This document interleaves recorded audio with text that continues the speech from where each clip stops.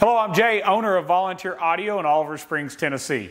I'm making a short video showing you step-by-step how to use Precision Power's HD14.SBS. Now that's Harley-Davidson 14 and newer Saddlebag speaker install kit. So what we're going to show you is how to use their template to cut your lids and add a grill and a lower portion to do what's called a cut kit to add 6x9s to your existing bag. No painting necessary. Now watch the process as I show you exactly how to put this in.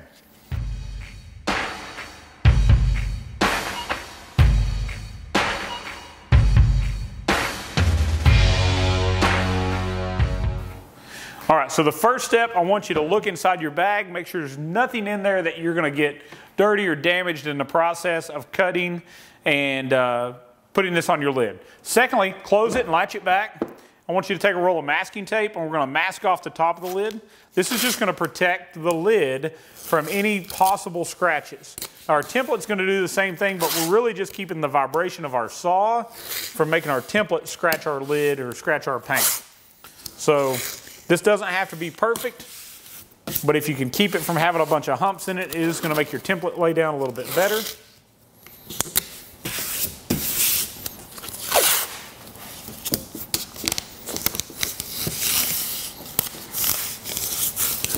I'm going to go ahead and remove this seat for a better visual so you can see it better. All right, so I took the seat off so we'd have a better view so you can see what I'm taping and what exactly we're cutting.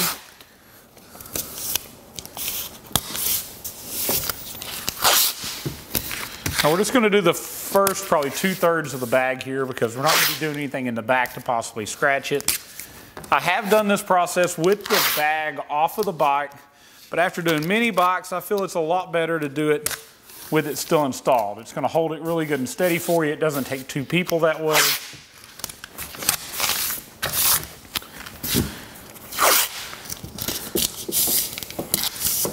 And we're going to leave the handle on in this process. So the Precision Power Kit is very nice in the sense that it does not require the removal of the side handle. And I've actually gotten to the point that the kits that do require it, I just cut them in the shape of the Precision Power one because it works better.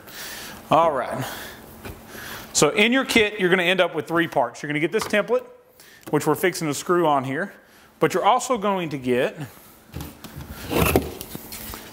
the grill that's going to go on after we've cut it out, and the part that goes underneath that sandwiches it together. Now I want to point out a few things about the Precision Power Kit. If you'll notice, it actually has a much wider flange than most of the other kits. Now I think it looks really nice once it's installed, but this is important because we have a lot larger area gasketed to keep water from getting in our bag. It also gives us a stronger part because this is all that's really holding our speaker into the bag and keeping everything in place. The other side is also gasketed. And these two, once we've got it cut, are going to fit together, and 4 Phillips screws are going to hold this together and make a really tight bond. So it's going to come with the necessary hardware needed to install these, and I'm going to go ahead and get in the bag of hardware and remove the 2 shiny Phillips screws. They only give you 2, so you're going to reuse them on the other side when you get to doing the other bag. Let's grab a drill.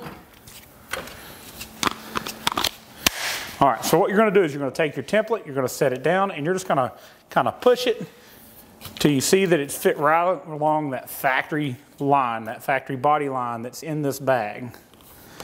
Once you've got it where it goes, screw this down. This is going to make sure it doesn't move during the cutting process. And this whole part's going to be thrown away at the end, so it doesn't matter that we screwed some holes into it.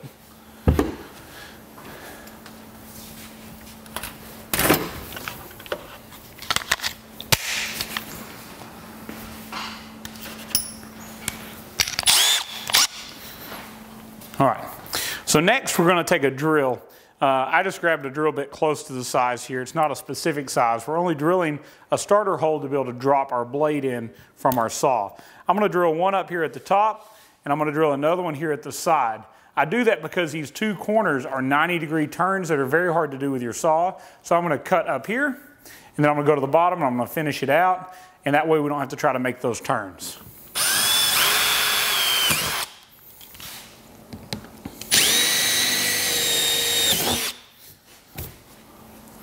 All right, so I've drilled 2 holes in the top of this lid for access to our bit. Now I want to go over this template. I've used all the different brands, and what I like most about the Precision Power template, it's very, very accurate.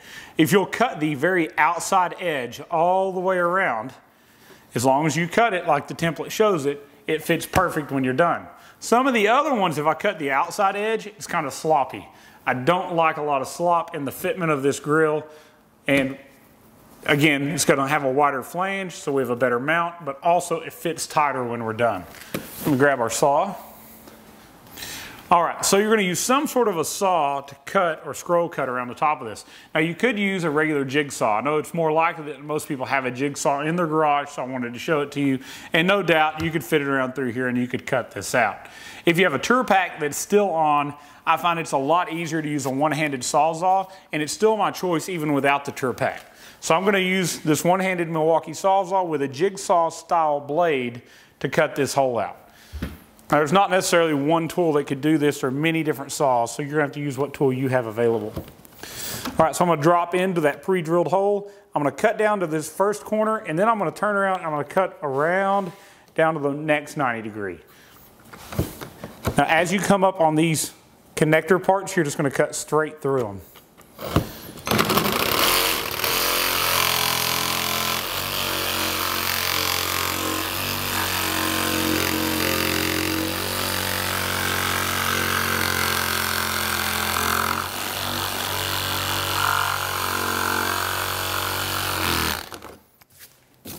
All right, so now I'm going to turn around and come back the other way.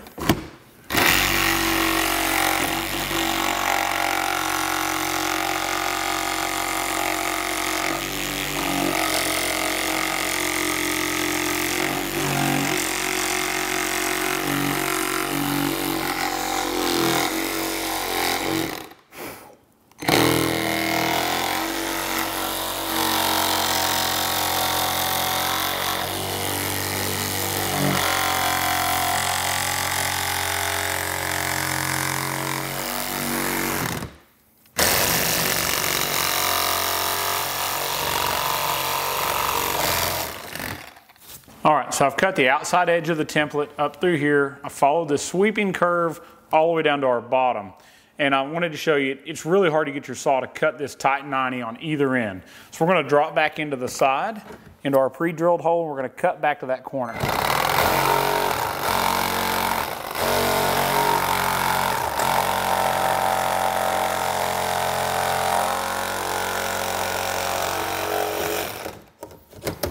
All right, so I've made it to that corner. I'm going to turn around and go back the other way.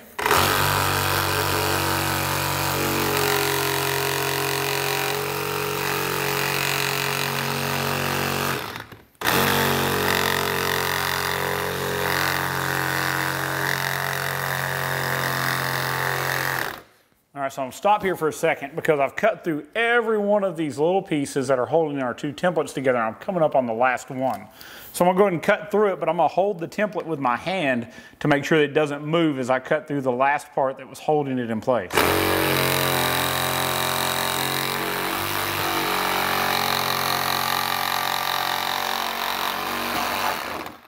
All right, so just like that, we have cut all the way through. And there's the hole that we were looking for. So we're going to remove the template. We're going to take and vacuum up our mess and untape it and get ready to put together our grill. Now at this point would be a good point if you're not sure if you've cut it right. You can go ahead and take your grill, you can fit it in, make sure that it drops in all the way around. Normally I'll open it up, look at it from the back side, double check that everything clears. It looks good, so I'm ready to clean it up, untape it, and get ready to put our grill in place. So I vacuumed out the debris. Now I'm just going to go ahead and untape the top of the lid. This is a pretty much brand new 2022 Road King. So it doesn't have many scratches from boots yet going over the lid. And we want to make sure we don't add any to it.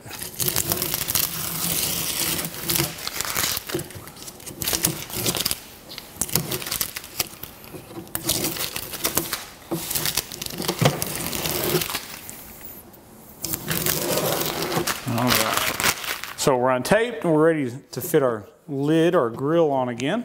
So I'm going to put it on, fit it, flip it open, And you're going to see that it lines up real nice with what we just cut. And now we're going to take the base or the bottom side of it and we're going to fish it in here. And you're going to see it lines up pretty well. Now it comes with some hardware. We're going to use the 4 Phillips screws that have the standard sized head. It doesn't have a flange on it. There aren't going to be any washers needed. And we're going to start each one of these screws from the inside piece to the outside.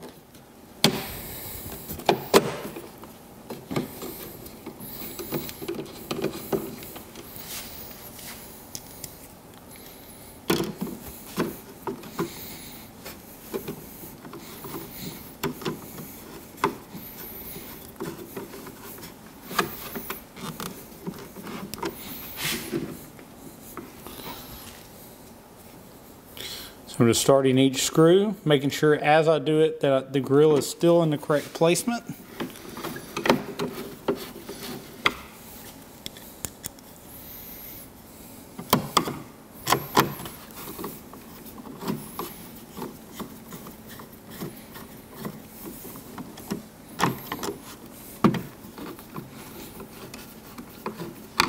Alright, so now that all 4 are started, I'm going to start tightening them up. And we're going to tighten them till you see it pulls the inside portion even or all the way down to this outside portion. You don't want to over tighten it, and that's why I'm using hand tools. You're not going to want to use a drill in this. It is plastic and we do not want to strip it out and we don't want to break it.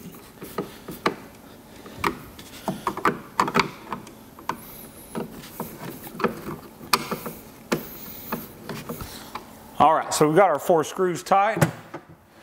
We've got a really good look. It looks like a CVO style lid.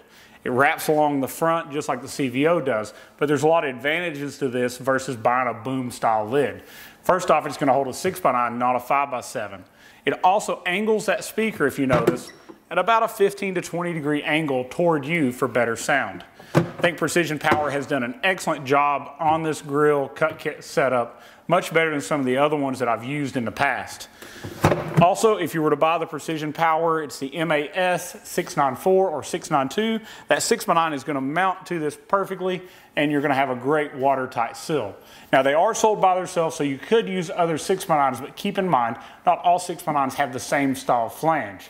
And at volunteeraudio.com, our company, we also keep the spacers made by American Hardbags to go with this to adapt to some of the other ones that don't have a flat top. So I hope this video has encouraged you. I hope it's shown you what you need to know about how to add speakers to your lids. A lot of people worry about getting water in the bags, and if you do this process right, use quality components with a good gasket, we're not going to get water inside. If you go to our website, it's www.volunteeraudio.com, you'll find these kits in our motorcycle section. We've got them with and without speakers, and it's very simple. You can just search the keyword cut kit, and you're going to bring these up for the 1998 to 13 models, and in this case, the 14 and newer models.